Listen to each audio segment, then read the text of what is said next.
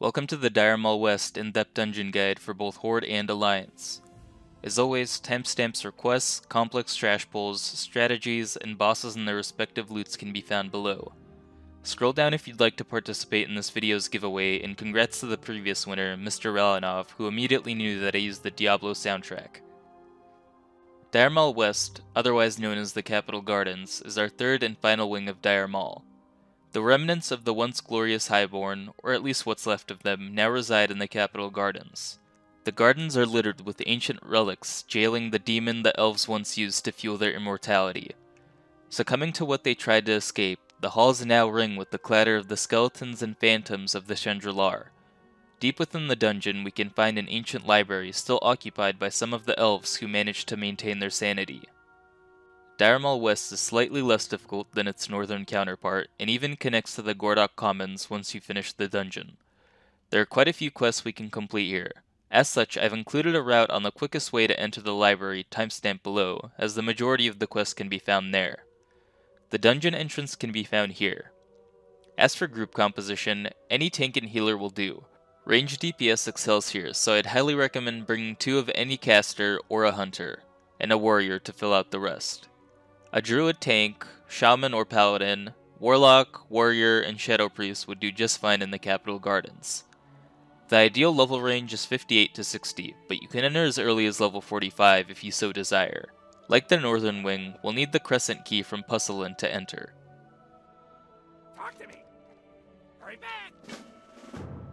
Starting off our quests, we have the Madness Within from the shen'dralar Ancient, who will task us with killing Immol'thar and Prince Tortheldrin. Once you've completed these feats, return to her, and she'll give you the follow-up, the Treasure of the Shen'dralar. This quest will send us back to the library where we fought the prince. Beneath the stairwell, we can interact with the chest. Interact with it to close out this questline. Our next set of quests will require you to return a book to Lorekeeper Maikos within the library. These books can be dropped or found within any of the wings of the dungeon, and are all class specific. In the interest of saving time, I have listed each book and their respective class, as well as their respective reward, but know that they all just require you to head to Maikos. Paladins and warriors can pick up an exclusive epic book titled Thor's Compendium of Dragonslaying. This can be dropped off of any boss at a fairly low drop chance, or found as a dusty tome within any of the wings. Once you find the book, be it by chance or from the auction house, head to Lorekeeper Lydros in the library, who will give you a dull and flat elven blade, which will begin the next part of the quest, the forging of Quel'serrar. After exchanging words with Lydros, he'll give you an unfired ancient blade. This blade will need to be placed before Onyxia and be bestowed by her breath. This blade is a one-time use, so if you wipe or accidentally use it, you'll need to return to Lydros. During the Onyxia encounter, once you have her below 30%, place the blade before her and wait for her to do her breath attack. Once registered, the blade will become heated. Pick the blade up, and once Onyxia has been slain, you'll have 20 minutes to dive the sword into her corpse. So don't leave the raid or go AFK before you've done this. Once complete, return to Lydros and you'll be rewarded with Quel'serrar. Paladins and warlocks will find themselves here on their journey to acquire their epic mount. I'll have a guide for each respective class for those of you interested in this questline linked below. Warlocks can summon a boss in this instance as well, which I'll cover later in this guide.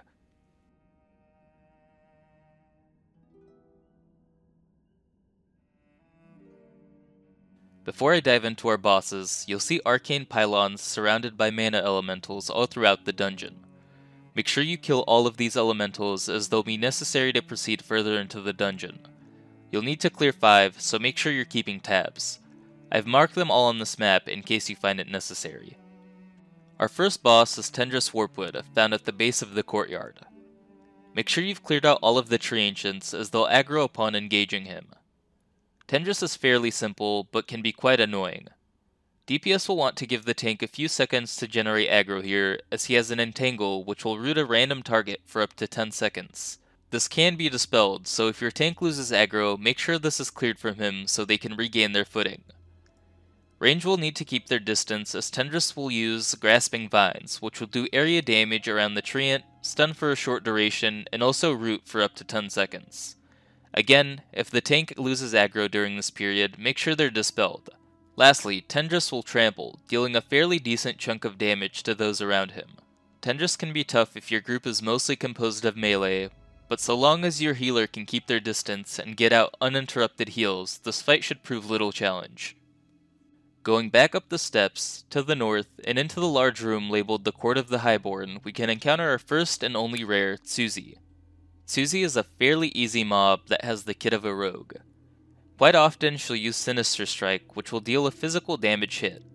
What can make Tsu'zee a bit of a threat is her Gouge, which will stun for 4 seconds, and her Blind, which will disorient a target for 10 seconds. If these occur on your tank or healer, be prepared to use a cooldown, or divert healing as she can hit fairly hard. Past this, she's pretty easy, but she doesn't drop anything too rewarding. At the center of the Court of the Highborn, we can encounter Magister Quel'serrar. Quel'serrar is basically a Shadow Priest, minus the healing. He'll be in Shadow form, which increases his damage done and reduces his damage taken by 40%. His main ability is Mind Flame, which will channel damage to a target and slow them for 3 seconds. This can be interrupted, so do so if necessary. Quel'serrar will also use Shadow Word Pain. This inflicts a shadow damage over time debuff. The Magister's final damaging ability is Mind Blast, which will deal a large burst of shadow damage. What makes Quel'serrar dangerous is his Dominate Mind, which will mind control a target for a few seconds. Crowd control the target and use cooldowns if necessary, as this can occur to the healer or tank. We've dealt with more than enough mind controls up until this point, so you should be able to handle this boss with the ease. Head back the way you came from, and up the stairs, and we can encounter Ilyana Ravenoak and her pet bear Farah, patrolling the upper court. Ilyana acts as a hunter, thus you can negate all but one of her abilities by staying within a close distance. My preferred strategy is focusing Ilyana and then moving on to finish off Farah. Ilyana's kit consists of Aim Shot, which is a charged, high-damaged arrow, Concussive Shot, which will slow, Volley, her area of effect ability, and lastly, an Immolation Trap, which will deal fire damage over time. Burn her down and stay close, and she'll pose no threat.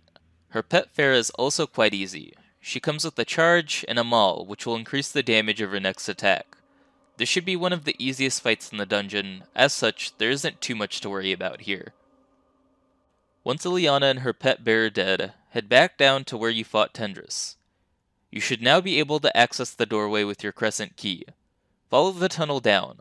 Once you've cleared up all of the pylons, you'll be able to enter the prison of Immol'thar. Immol'thar can be quite tough. As such, your group will need to stay coordinated and position well, as his hard hits, area of effect damage, and summoned adds can overwhelm the party. Quite commonly, Immol'thar will trample, dealing area damage like Tendrils does.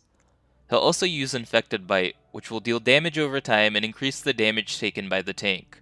As such, dispel if possible. You'll need to assign one of your ranged, or someone with mobility, to patrol around the room and kill the eyes the demon spawns. The eyes inflict a nasty debuff that slows and cuts attack and casting speed severely, so make sure they're being killed off quickly. Immol'thar's final ability is a teleport that will send a random party member to the center of the room. If this happens to the tank, give them a second to regain aggro. At 50% he'll enrage, so prepare for some big hits to go out onto the tank. It's imperative that the eyes are taken out. If you can manage this, and the healer can keep the tank topped off through the burst damage, Immol'thar can easily be killed. If you have a warlock in the party, and they're on the appropriate part of their epic mount quest line, they can summon the Dreadlord, Lord Hel-Naroth. The boss himself is quite easy, but the waves leading up to him can be brutal. I've linked a guide on how to complete him in the comments below.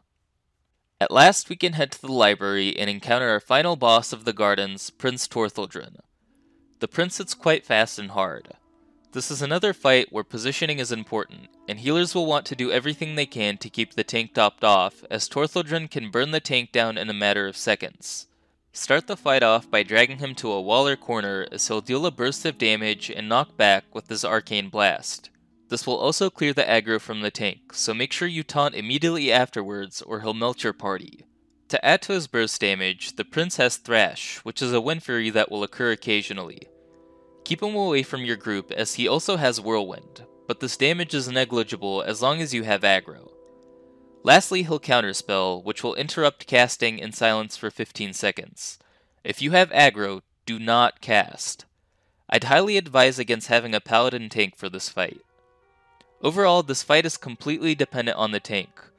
Once he knocks back, you'll need to taunt or your party will die in seconds if they don't use cooldowns. Stay against the wall, and healers, make sure the tank is topped off at all times. If you can manage to keep the tank up through this, you'll have finished the final wing of Dire Maul. That was it for the Dire Maul guides. Thank you for watching, and thank you to my Patreon Nibs. As always, have a fantastic day, and I'll see you in the next video, which should be the Upper Blackrock Spire guide.